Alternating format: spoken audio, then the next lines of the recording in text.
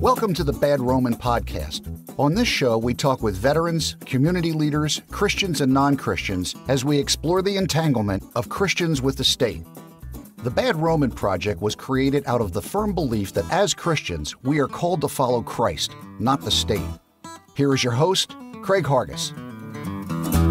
Hey folks, today I'm excited to have Keith Giles, author of Jesus Untangled, on the show, and he is going to speak about the growing entanglement of the Christian with the state, which is the basic premise behind the Bad Roman Project. Also joining us is Abby Cleckner, contributor for the Bad Roman Project as well. How are you guys doing today? Yeah, really good. Really excited. Oh, doing great. Thank you guys so much for having me on. Can you tell me a little bit about what inspired you to write Jesus Untangled? I mean, where were you at politically whenever you chose to write this? Were you done with politics at the time, or had you something you've been thinking about for a while?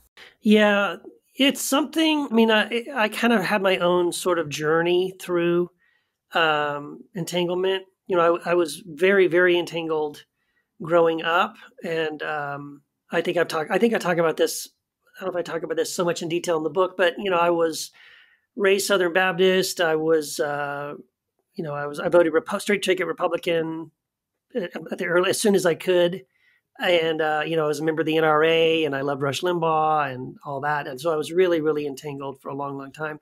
Slowly, I feel like the Holy Spirit was just kind of like pointing out to me how this entanglement was not a good thing, and how it was in conflict with my desire to follow Jesus, and recognizing that the kingdom of God and the American dream are not the same thing, and actually are opposed to one another.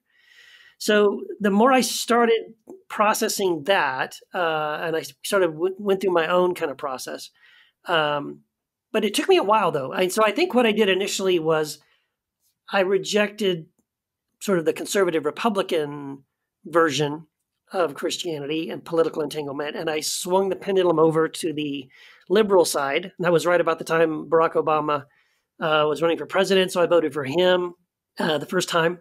But then I started noticing immediately that it was exactly the same thing. You could just trade out the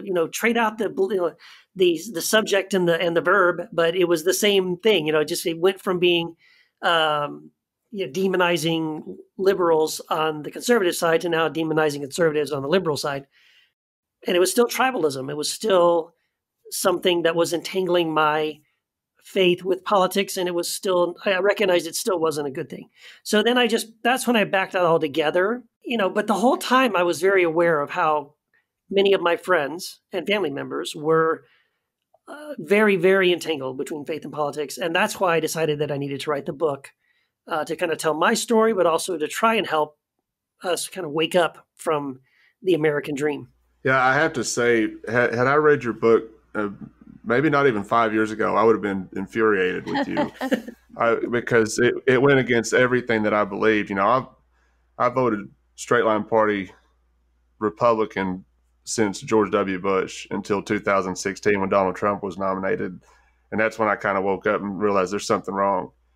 And then just like you, I started comparing the two parties, and they're the same, mm-hmm. Except I didn't go towards the liberal side. I started, looking at third party candidates like libertarianism, and spent a lot of time trying to convince people that the two party system was broken. Mm. But nobody, and they would pay attention for a little bit, after the election, but the longer it got away from the election, they lost interest. And then they went back to Fox News or CNN to get their news from. And it just makes it worse. Yeah, exactly. Yeah, I would say I was already an anarchist when your book came out, but I came at it from like a very much like bitter, resentful place. Like, oh, the government's just ruining everything and there's nothing we can do about it. And I think reading your book brought me much more to like a hopeful place of like, well, we have the power of the Holy Spirit. Yes. Like, political power, what's that? I don't need to worry about that. Like, what I have is so much bigger than that. So it really kind of turned around my perspective. And that's what really like struck me in the book. I remember the first time I read it. Thank you. Yeah, I was going to say, Abby, I think you got it. Because what you just said, that's exactly what I was hoping people would come away with. The understanding that this grasping for political influence and power, which is one of the worst things that I think we can see happening right now with a lot of evangelical Christian leaders just compromising everything they say they stand for, to fawn over and support and prop up someone like Trump because they want this political influence so badly, this political power so badly. But it's not recognizing, this is what I want Christians to understand, that the average Christian, like your grandma, like an 8-year-old kid who loves Jesus and who sees the kingdom, has more power than the president of the United States of America to change this world. And I want us to get that. So I think, I don't think I say this in the book, but in general, it's sort of like one of the ways I've been trying to summarize it to people is like the best way to remove power from the church is to convince the church that she doesn't have any power.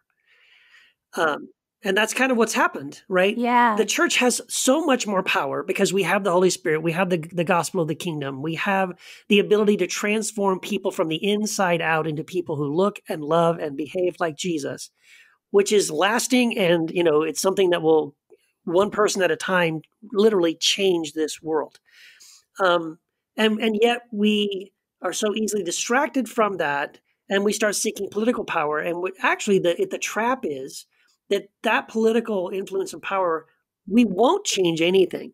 I promise.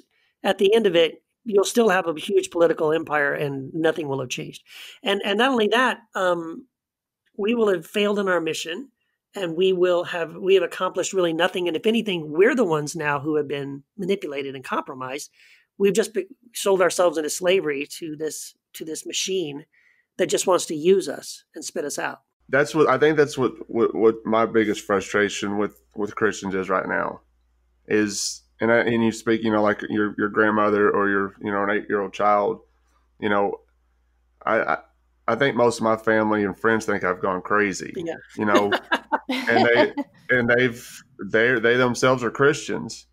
But when you point out, you can look no further than a Franklin Graham Facebook post. I try not to, but you're right. Well, I try not to too, but sometimes I feel a little ornery and I want to get on there and say, but this is what Jesus said.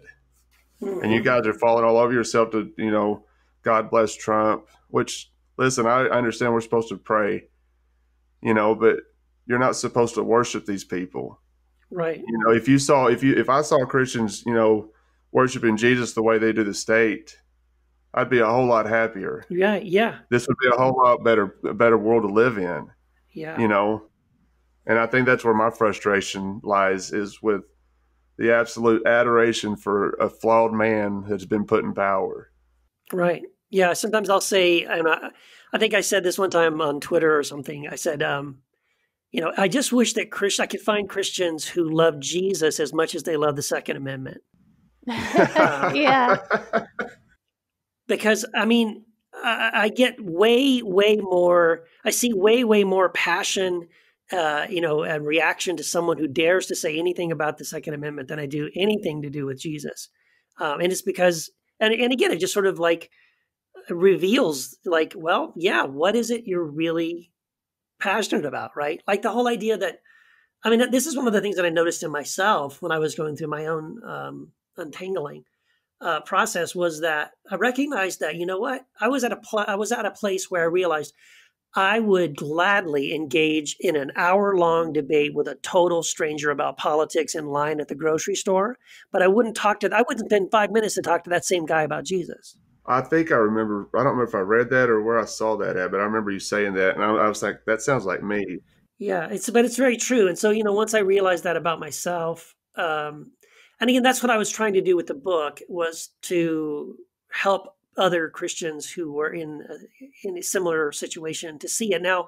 But like you said, Craig, like you said, like 4 or 5 years ago, if you'd have read my book, you would have been angry and upset and you wouldn't have received it. And see, I also recognize this as well, that not everybody's really in a place where they're ready for that, right? Like, so, if someone's really, really deeply entangled, it's very, very difficult to show them that they are, right? What's that quote, like Mark Twain or something like, it's much easier to deceive people than to convince people that they're deceived. Yeah. That's really true. Like, you almost need to already have in the back of your mind some doubts about the system or about, the entanglement, for something like this to even help you in any way. Because if you are fully convinced, then, I mean, I know just even from my own family members, unfortunately, I have a couple of family members who loved me to death until they read this book. And then now it's like, they don't even know how to talk to me, right? They're really upset because they are so entangled and still are. And that's really sad to me.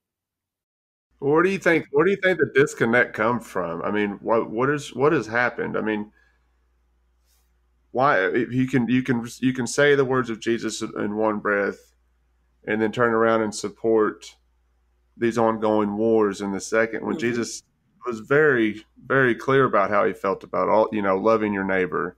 And I mean, that includes those people over there that we're dropping bombs on. Yes. Newsflash. I mean, those that's God's creation. Yeah, exactly. Not just Americans. God didn't just create America. Exactly.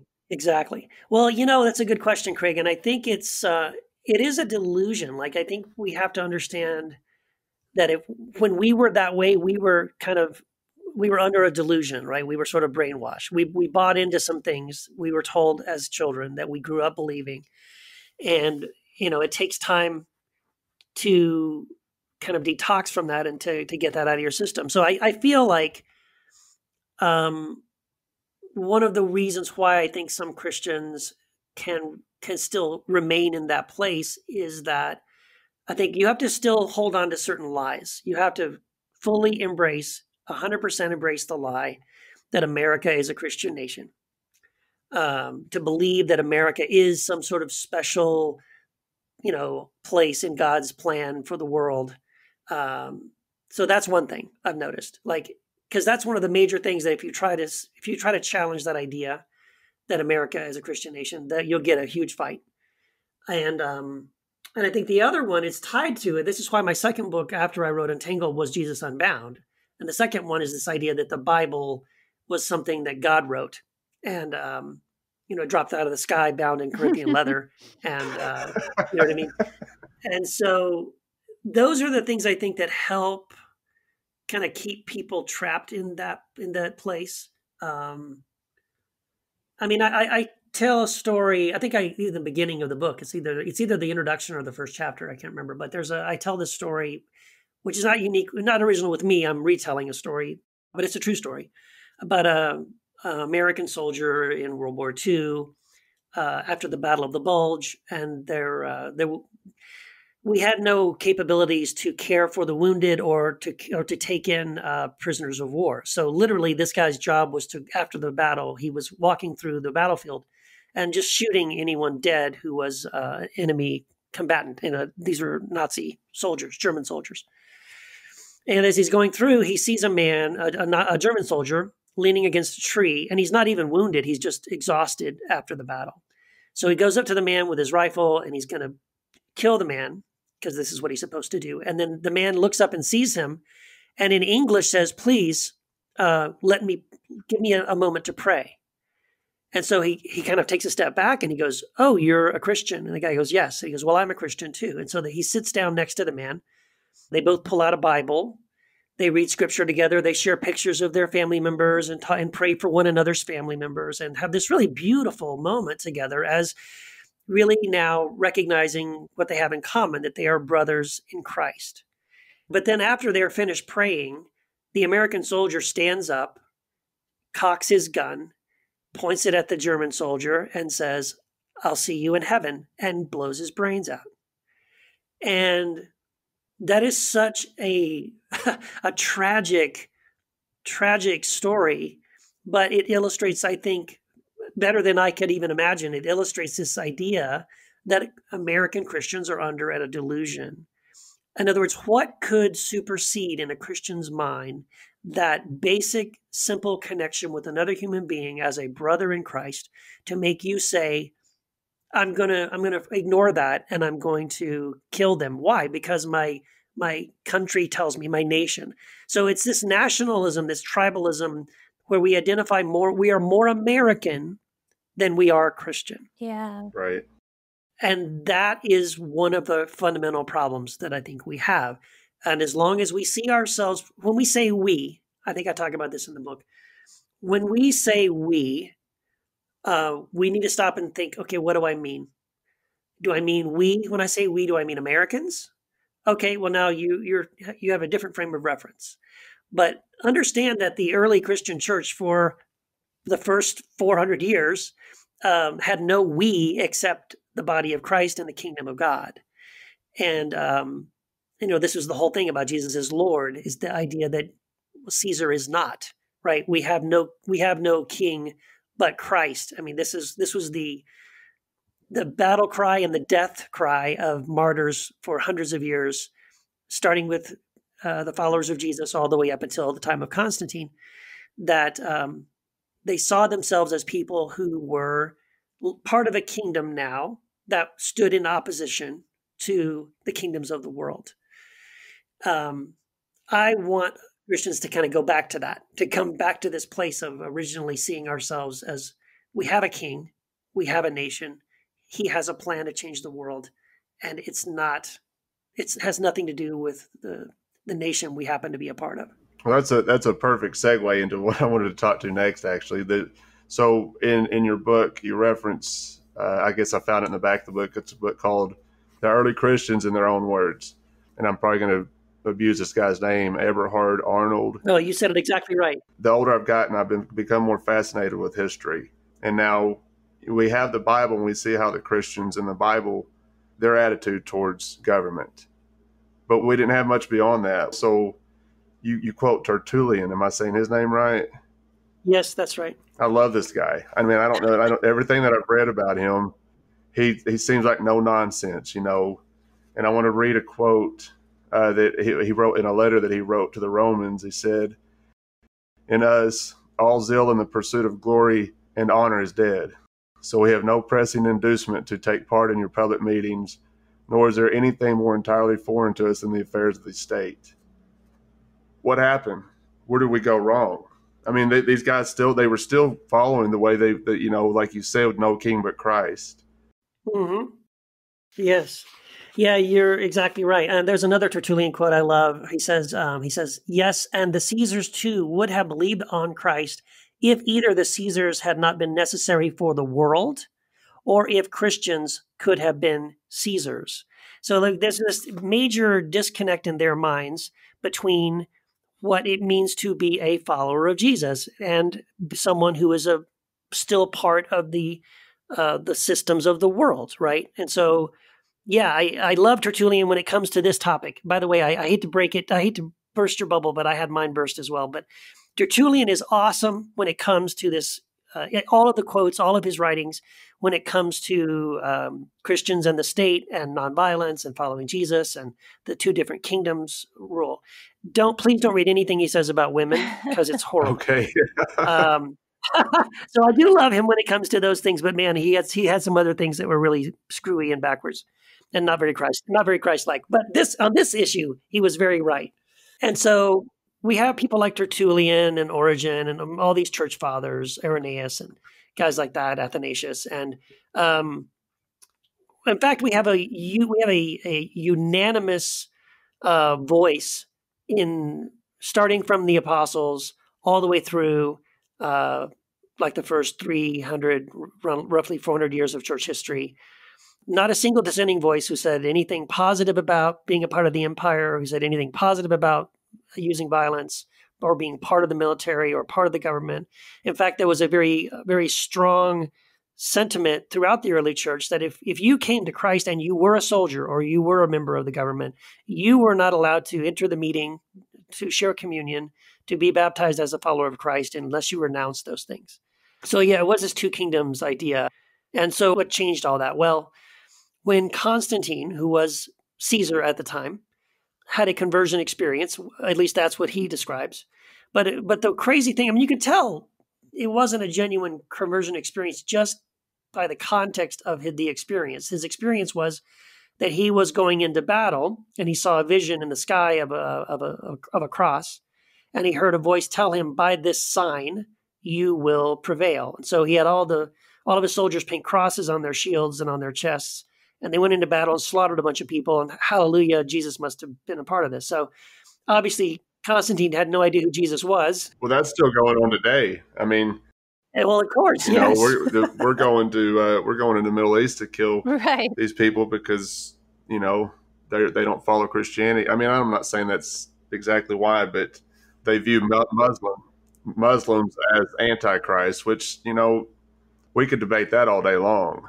Well, no, I thought you were going to say if you saw this story, there actually is a company that was inscribing, I guess they were selling weapons to the U.S. military, but with scripture verses inscribed in the weapon, in like the machine guns and in the rifles. Oh my gosh. No, I didn't see that, but it doesn't surprise me at all. It's exactly the same idea. So Constantine, I really don't believe he had a genuine conversion experience because if you look at his life, even after he supposedly had this conversion experience and came to Christ, he was never baptized. He never submitted himself to anyone in his life who was a sort of a teacher of Scripture. He didn't really become a student of Jesus or disciple of Jesus.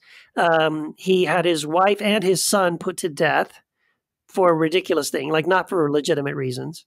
So yeah, he was someone who I don't think really ever understood who Jesus really was. He sort of made Jesus in his own image, or the image he wanted Jesus to be, which was a conqueror, a symbol of really the empire, a symbol of power. But at the same time, he became a friend of the church, and he helped to end persecution of Christians. And because of that sort of trade-off, a lot of Christian leaders at the time suddenly decided it was okay to have a Caesar. In addition to Jesus, to say, well, Jesus is Lord, but Caesar's kind of okay now too. And it's really sad and frustrating. Like when I studied that part of Scripture, initially I was really depressed that it didn't seem like anybody objected. Like how did everyone just fall for this? And the truth is that if you keep looking, you find actually that there was a minority of people who didn't play along, who actually said, no, this is not right. We can't be a part of the empire. And so many of them became the Desert Fathers, and they're also the Desert Mothers, who actually literally left society, left the city, went off and lived in the desert to completely remove themselves from the empire. Sounds like a bunch of anarchists to me. Yeah, actually. Wow, yeah, I'd never heard that before. Oh, yeah, it's a really interesting thing. So they gave me a lot of hope. It was like, okay, good. There were some people who sort of said, no, we're not going to play along. But the sad thing was the church in general at large did play along. And that's where Christianity has been entangled with the state pretty much ever since. I think it's so interesting that it's like once Christians felt like they had some ownership over the state or the empire, that's where the entanglement began. And I feel like America has done such a great job of that with democracy, because people feel like they have control and they have ownership over this governmental system. And I really, I know in the book you talk about how that's kind of an illusion. Our votes aren't actually statistically significant. Oh, yeah. But yeah, it's really like a big trap of people thinking, well, this is my government, the politicians work for me, but it's not really true. Yeah. Yeah, you're right. That was actually one of probably the last straw for me in my untangling myself from politics, was recognizing the fact that really my vote doesn't count. And it is an illusion. I mean, I'm not sure if our government ever really truly was a government by the people, for the people, and of the people. But even if it was, it isn't anymore. And that's something statistically provable. There were studies done. I reference one of the studies in the book that was research done by Princeton University. So it was 20 years of data, and they were answering the question, does the U.S. government represent the will of the people? And what they found was the correlation between the issues that American citizens supported and the likelihood of that idea being legislated was 0. So basically what they said was it made no difference whatsoever. Now, that's shocking enough in itself, but what they did find was there was a group whose opinion about a particular issue absolutely influenced whether or not it would be passed or not passed in Congress. And this group of people were billionaires and corporations who are lobbying, spending, millions and billions of dollars in lobbying and getting back trillions of dollars in benefits because of the things that we're passing. And now the most frustrating thing about that is so that the people, that's you and me, who paid the bulk of the taxes, have no representation in government. But we're the ones voting for those guys and even supporting them financially, sending in our money to support their campaigns. And we have no voice in the government. They're not listening to us. They don't care what we want. But then these corporations and billionaires who do not pay taxes, right? Amazon paid nothing in taxes and they make billions of dollars in profit. But those guys have all the representation and pay nothing for it. So that's for myself personally. And again, I'm not trying to tell anybody you shouldn't vote. I'm just saying for me personally, when I realized this, it was like, I'm not going to play this game anymore. I'm not going to participate in this system anymore because it doesn't work for me. It doesn't work for the common person. And then really, again, backing it up and recognizing, again, Jesus is my king. He has a kingdom. He has a plan to change the world, one person at a time, from the inside out, to change their hearts and minds, not pass laws, because passing laws won't change anyone's hearts or mind about anything. But the kingdom, the gospel does, right? And so it's when I finally just said, you know what, I'm going to abandon all of my faith and hope in politics because I can see it's never actually accomplished any of the things we wanted it to, and put all of my hope in Jesus and in the kingdom of God and say, this is really, I think, the only thing that has any potential and hope of changing me and then the world. Going back to when the religious right aligned itself with the Republican Party, when Reagan was running for president, and they started with the overturning Roe versus Wade. That was 40 years ago from whenever you wrote the book. And you call it a shiny red button, which I completely relate to because when I first started voting, I had no idea what team I was on. But I was a Christian. I was against abortion. And the Republicans were talking about abortion, doing away with abortion. I was like, all right, I'm going to do that. Well, less than 2 years later, I was a neocon because 9/11 happened. And I spent a lot of my time after that advocating for more war. George W. Bush said we got to kill them over there before they kill us over here. They still talk about abortion and they still do nothing about it. And it's just like you said, you can't pass a law. Jesus doesn't want to pass the law. You can't legislate morality. Well, and that's the thing. Like the reason I call it the shiny red button is that I just had that realization, which I go into more detail in the book. But, I just, as a Republican, and I've been doing this a long time, you said you started with George Bush. I started with Ronald Reagan. And I recognized that, this has always been the battle cry, right? We have to overturn Roe versus Wade. We have to end abortion. Yay, everyone cheers and we all vote. But then nothing happens. And then we're even recognizing that, we had a Republican majority in Congress. We had 2 terms of Reagan. We had George W. Bush. We had George H.W. Bush.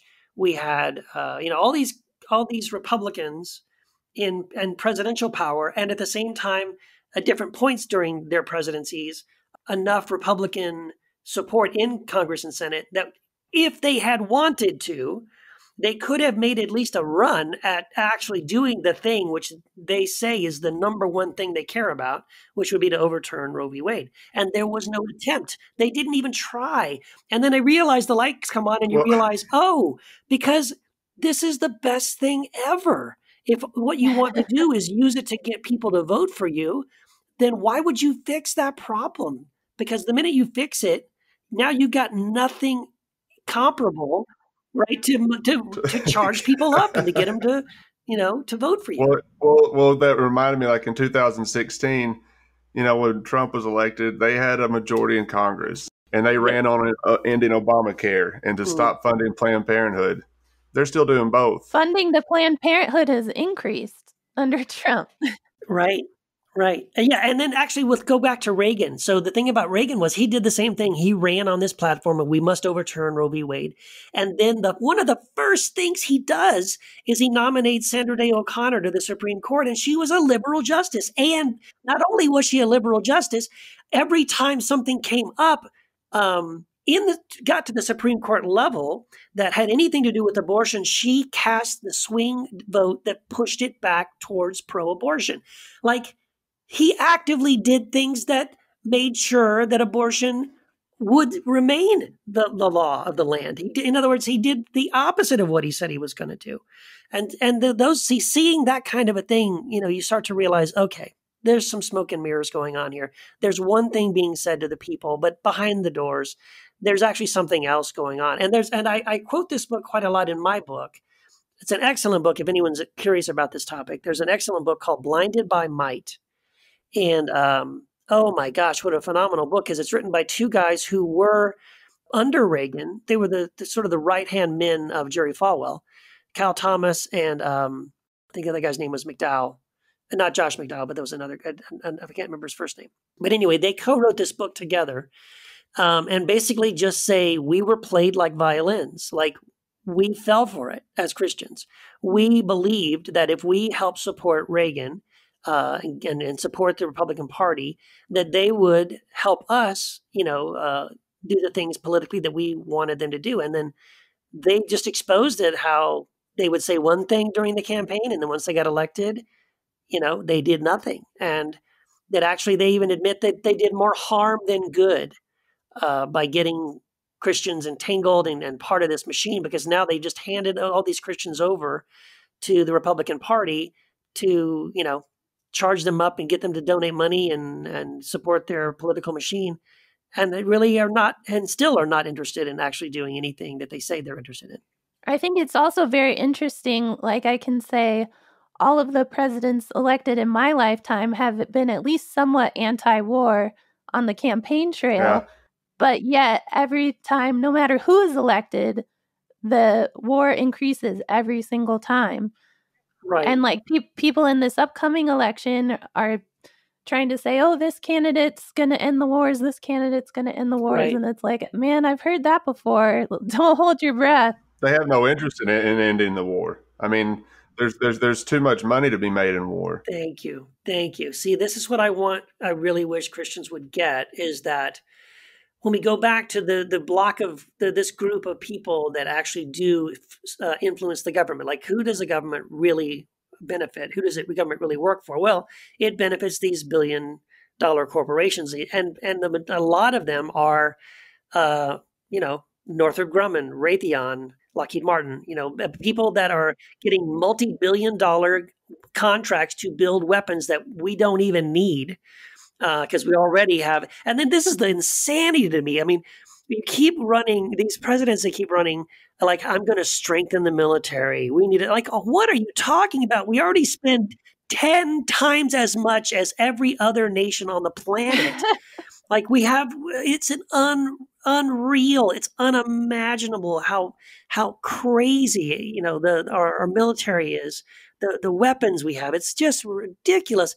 But we continually run on this platform that like our military is a bunch of guys with, sticks and guns that they were made in the 50s. Do you think this is based off of fear, though? I mean, if is it from fear? Yes. See, fear is the main thing that we use to manipulate people. Well, have you ever seen the movie Green Lantern? Yes. Okay. Well, it was happening to be on this morning whenever I was getting around, and the guy talking, he said, they feed off of fear, and their power grows off of that fear. Power just grows and grows and grows. And you see this in mainstream media. It's all fear-based. If this guy gets elected, this is going to happen. Well, it's already happening. Yeah. Well, that's why I have an entire chapter in Jesus Untangled, chapter 10, it's called The Power of Fear, because I want people to see that. It's exactly right. I want people to notice how people are using fear to manipulate you. And really, when I see Christians, and I see this a lot on Facebook, Christians playing into this fear, right? They're sharing memes or news stories or links to articles. It's all about, we need to be afraid of the Muslims. We need to be afraid of terrorism. We need to be afraid of the liberals. We need to be afraid of, whatever. Like, it's always fear-based. And the sad thing is when Christians buy into fear, when Christians are motivated by fear, I mean, again, you are denying everything the gospel is about. Perfect love casts out fear. So why are you being motivated by fear? You have not been given a spirit of fear, but of love, right? And of a sound mind. Like, so stop being motivated by fear. Stop watching news that only, tries to get you, put you in a place of fear. Because once you're in a place of fear, you're not rational. You're not actually thinking clearly. And if you're perpetually in this state of fear, you are very easy to manipulate. I mean, it's just the way it is. And so I want Christians to recognize that this is part of this system, part of the empire, part of what it means to be kind of someone who's plugged into that. I mean, fear is one of the number one. I mean, it's even the power. I mean, think about even the power of the state. Well, the main thing the power of the state has over the average citizen of the state is the power of the sword. Right? They can arrest you. They can put you to death. Right? This is the threat that they have over you. This was exactly the same threat that the early church had, right?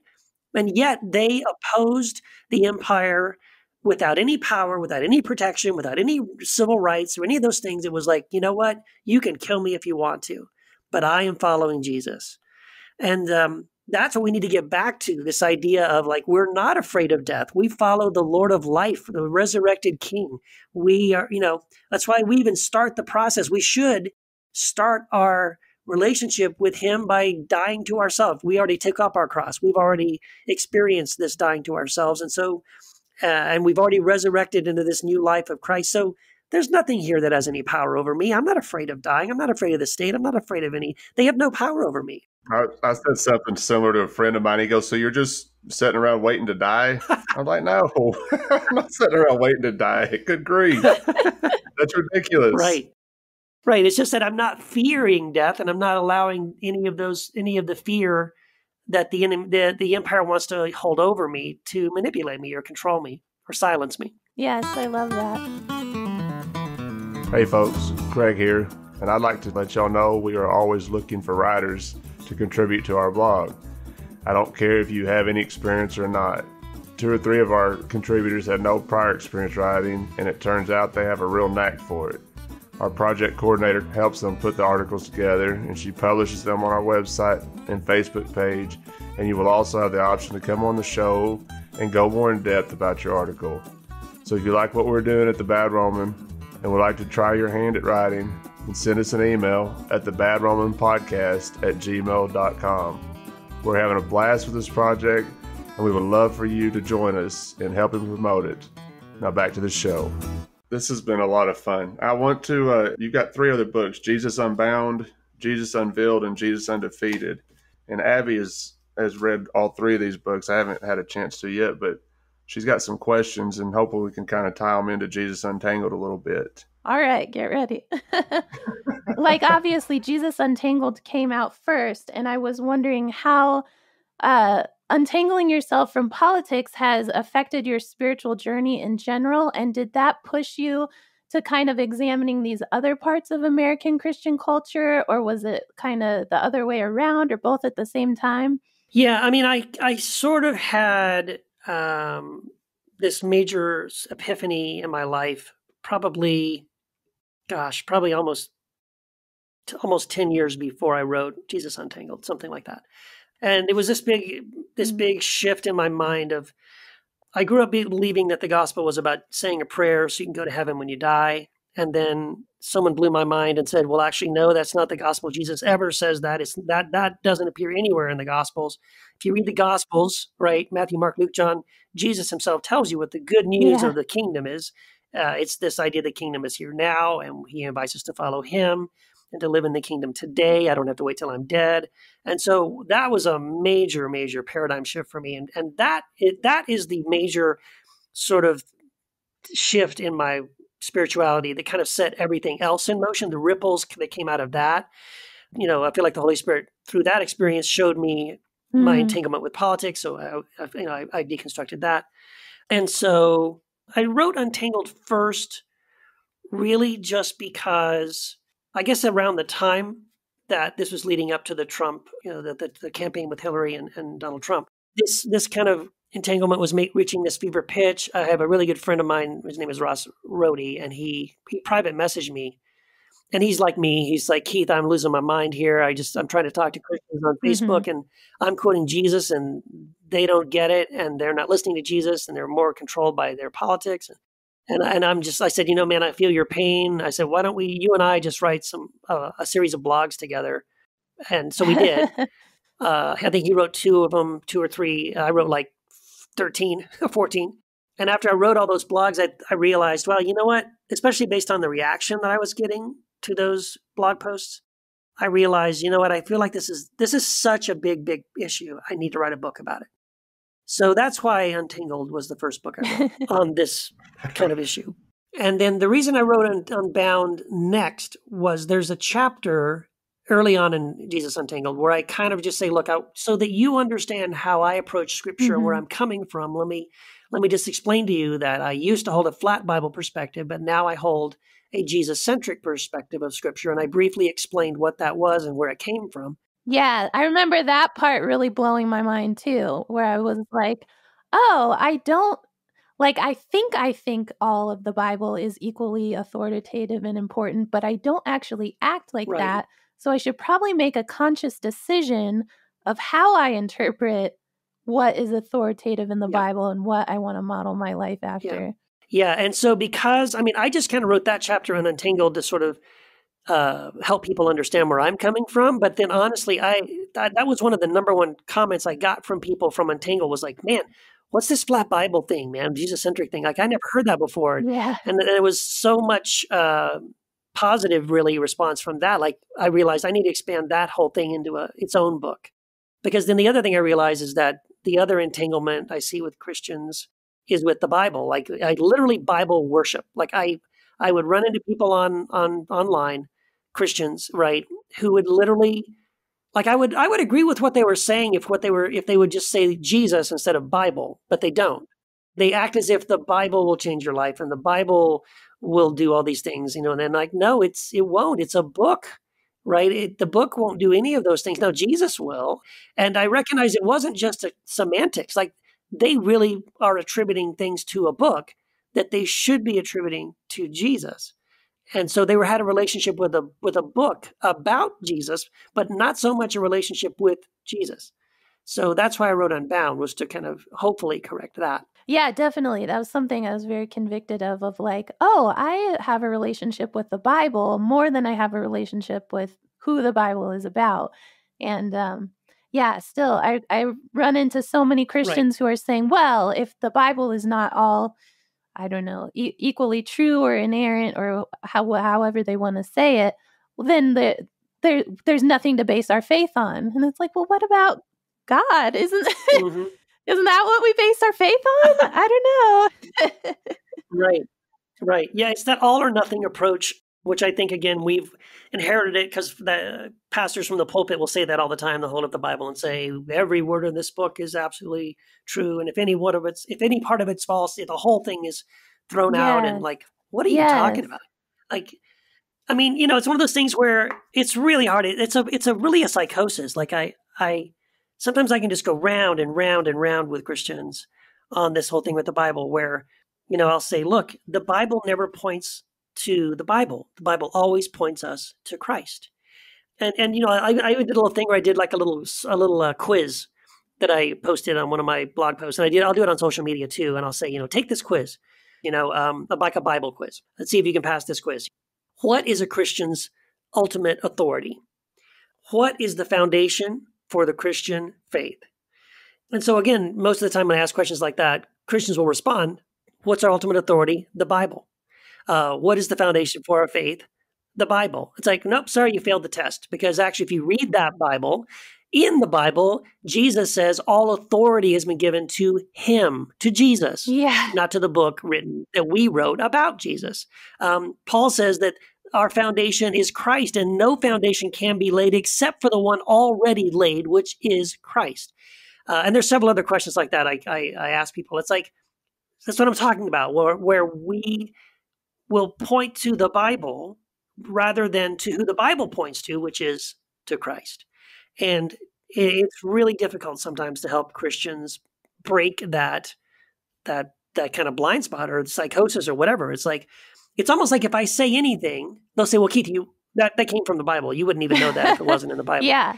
Right. But by going to the Bible and following what the Bible says, the Bible tells me not to follow the Bible, but to follow Jesus. Yeah, but that's in the Bible. Yes, it is in the Bible. But please, are you listening to what it's saying? It's like we kind of like replace authority. We put the Bible in the place of that, in the wrong place, where really Jesus is the one that should be in that place. And I think it's so similar to with the state, where it's like, well, I don't know, I guess putting my trust and faith in Christ, it kind of seems more abstract, where if I have a book that I can put my hands on, or if I have a government that is full of people that I can see and I can listen to, that seems more certain to me and more of a sure thing. So that's what I end up putting my faith in. Yeah, exactly. And some of the pushback I've received from people about the Jesus-centric way of looking at Scripture versus the flat Bible way of looking at Scripture is, they'll say things like, they'll say things like, well, Keith, what you're saying is dangerous, because if we just listen to the Holy Spirit, if we just trust the Spirit, we could get off. We could believe crazy things. We could get it wrong. And I'm like, oh yeah, like we would never do that if all we did was just believe this one book that we wrote, right? Because that's never happened, right? Christians have never. Exactly. It's like we're all reading the same. People never use the Bible as a weapon. No. And if we all just read the Bible, we'll all come up with the same answers, right? So why are there like 30,000 Christian denominations in the world? But we're all reading the same book that's so clear about everything, right? So look, so again, I'll admit, I'm not saying that if we start with Jesus and if we're led by the Spirit, that we'll never get it wrong. Of course we will. That the human capacity for getting it wrong is endless. We will, yes, of course we can get it wrong. I'm just saying, if we follow Christ, if we start with Him and we make it our goal to abide in Christ, and so that Christ abides in us, and we have a direct connection with Jesus, that's what the Scriptures tell us to do. That's how we're supposed to start. That's the actual starting place of Christianity. And it's not, again, that we're not going to get it wrong, but I think we have a much better chance of getting it right if that's where we begin. And that's where we kind of live our Christian life out of that place, rather than, well, my pastor said that this verse means this. That's great. I love that. Which of your books do you feel like you got the most pushback on, and which do you feel like you got the most positive response? Yeah, I'll be honest. I think with every book I've published, I've always expected, when I publish the book, I always think, I tell my wife, Wendy, I'll be like, well, this is it. I'm done. They're going to write me off. I'm going to be called a heretic, and they're going to throw bricks through my window, or, it's over. But it hasn't been. Not that I haven't gotten pushback. I certainly have. For the most part, I'm thankful to say that most of what I've heard from people I get emails and messages from people who say thank you, who say, wow, you put into words something I've believed for a long time or didn't know how to process or whatever, or express. And so for the most part, I think I've received a lot more positive response. But of course, I have gotten a lot of negative response. I think I've probably been called a heretic for all of them. I've lost family members over Untangled and Unbound. I had friends actually tell me not to write Unbound because that's, kind of touching the Bible was sort of this no-no thing. And I do have some strained relationships with some friends in ministry over that book. But you know what? Here's the thing, though. The people who do kind of push back against these books, most of them have not read the book. That's interesting. Yeah, what they're pushing back against is the thesis. They're the thesis of the book, the idea of the book, and that's what they're pushing back against. But my thing is like, just read it. Because honestly, most people who have read it will come back and say, even if they don't agree with me, well, okay, Keith, but you know what? At least I understand where you're coming from. Right. I may not agree with where you landed, but at least I understand how you got there, and I can see how that makes sense. You know what I mean? In some way. I would say also reading each of the books, like I've gone into them like, yes, I expect this to be a critique of this certain topic. But what really comes through is just how much you love Jesus and how much you're letting go of this thing so that you are better able to follow Jesus. And I feel like I shouldn't be surprised by that.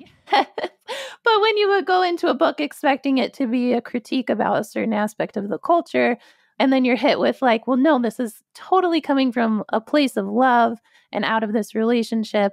I always come away from your books feeling really positive and hopeful about that stuff. Thank you. And again, that's something I try really hard to do. And if there's a theme running through all of my books, it's that. It's that I'm pointing out things that I feel that we have put in the way of Jesus, or other people have tried to put between us and Jesus.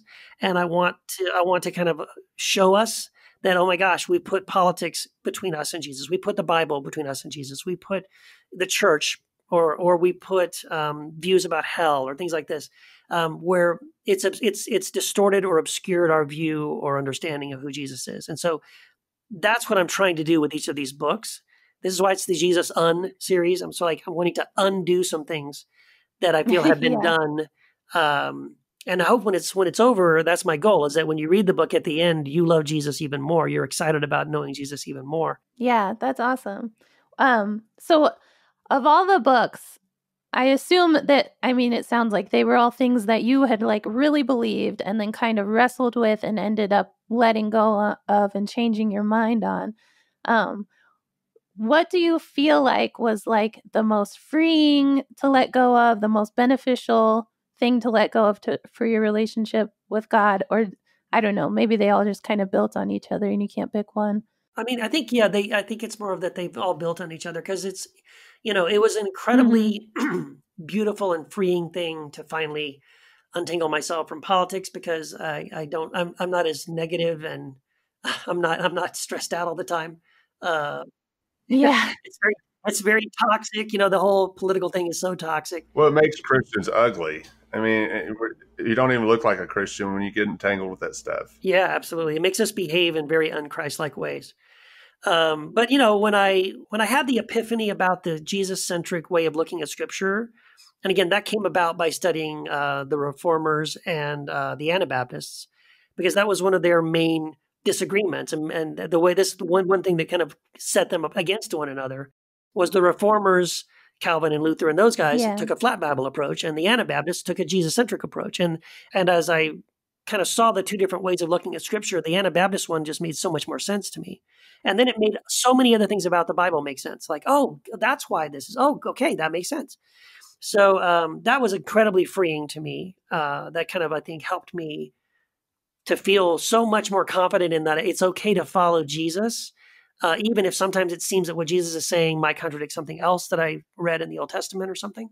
That's okay, because I'm following Jesus, and He's the Lord, and no one knows the Father except for the Son, and to the one to whom the Son chooses to reveal the Father. So I'm going to follow Jesus. He's the one. He's the one I'm supposed to follow. The house church thing was a massive thing for me. I think walking away from traditional churches and that sort of control structure of like hierarchy in church and things like that. Well, I'm sure when you had picked that as your career, to walk away from that's a really big deal. It was that was a big thing. For the first year, I didn't have a full-time job because I had left ministry. I was doing temporary work for a year until I finally found a job that would support my family. But the thing, giving up that as a career, like sort of church as a career, was hard. But the trade-off was beautiful, because it was the first time I really experienced like real koinonia, like true fellowship with God through fellowship with other believers at the same time. There was kind of this beautiful symbiotic kind of thing that was happening. And I was like, oh my gosh, this is the best thing ever. So that was beautiful. And then, the book I just wrote recently about the three views of hell. Oh my gosh. What an amazing thing to now recognize that God is better than I thought He was. He's not going to roast His children forever. He's actually more like Jesus. His goal is he's not looking for reasons that He can, torture me or beat the sin out of me or whatever, that He loves me and He wants to restore. So that was beautiful, because it changed the way I looked at God, and it also changed the way I see other people. I think it freed me up, kind of abandoning the eternal torment view and moving more towards the universal reconciliation view. It made me realize that God loves people more than I do, and all I have to do is love them, and I can relate to other human beings just as a human being, rather than sort of this Christian versus non-Christian kind of posture. And that was also been a very beautiful and kind of freeing experience. I so relate to that. And back to the whole fear-based thing of letting go of that view made me realize how fear-based my faith was. And when I looked at the people around me in my life, I was constantly afraid that, well, they're not believing the right thing, so God's going to punish them for that. And like almost the tribalism too of like, they have to be in my tribe or they're going to be tortured or, it's just crazy how much the fear and the tribalism kind of like permeates so much of our world and how hard it is to see all that and let go of it. There's going to be a lot of surprise Christians in heaven. Oh, yeah. Yeah. Like a lot of surprise Christians. They're here? How did that guy get in here, right? I spent a lot of my time in church, in the Southern Baptist Church. Yeah. Yeah, so, and it was fear-based. And this whole idea that Abby was just talking about is fairly new to me. I'm coming around to it, so... I'll get you there, Craig. Oh, read my books. Yeah. Read my book. I've got them right here on my desk. I plan on it. But Abby, do you have anything else? No, that was all my questions. I'm so thankful that I got to ask them all. This has been awesome. Oh, thank you, guys. Thanks, Abby. Thank you, Craig, so much. It's been a great conversation. I really appreciate it. It has been a lot of fun. Do you have anything you'd like to plug? You said you got a new book coming out. Yeah. So, well, if anyone wants to hear more of this insanity, you can follow me. I'm on Facebook. I'm on Twitter. My blog is at Pathos, but you can get there by just... you can go to keithgiles.com and that'll send you to my Pathos blog. I do a podcast called The Heretic Happy Hour with two other crazy guys who don't agree with each other, but we love each other anyway. And I do have a new book that hopefully will be out in a couple of months. It's called Square One, and this is different. So it's not part of the Jesus-un series. It's a book based on a 90-day course that I put together, and we're going through the second round of it right now with about 15 people in the group. Course is designed, and the book is following this idea of helping Christians who have deconstructed their faith go through deconstruction and find a foundation for reconstructing their faith. Because I just was noticing there's a whole lot of stuff out there dealing with deconstruction of faith, and I could not find very much at all focused on reconstruction. And I want to help people move through deconstruction into a place where they feel like they can come into a much better place spiritually, in a kind of a healthy place, where they can connect with God and connect with Jesus in a way that is putting them on a better path that's more positive. So that's what Square One, the course, is all about. It's a 90-day course. But then the book, I thought, let me kind of boil this down into a book format so that people can just read it, see if they can find themselves on this map, figure out where they're at in this journey, and hopefully give them some tools to help them also find a foundation for faith to move towards reconstruction. Really appreciate you guys taking some time with me today. I wanted to add also on Jesus Untangled, I've read that at your home church, 100% of offering goes to the needy. And I thought that was the coolest thing. I was like, that's what we're supposed to be doing. And so that's kind of what inspired what we're doing with the Bad Roman Project. Any donations to the show will be going to charities here in Memphis. So I'm really excited about that. I was like, I don't want to do this for me, but I'd like to, help some other people with it. Right. Oh, that's beautiful. I think that's really, really awesome. Well, I hope we can do this again sometime. Maybe when your new book comes out, we can have you back on and talk about it a little bit. Oh, let's do it. I'm happy to do it. Thanks for joining us this week on the Bad Roman Podcast. You can subscribe to the show wherever podcasts are found. And if you like what you hear, be sure to leave us a rating, as it is the best way to help other people find us. 100% of donations to the show are given to local charities in Memphis, Tennessee.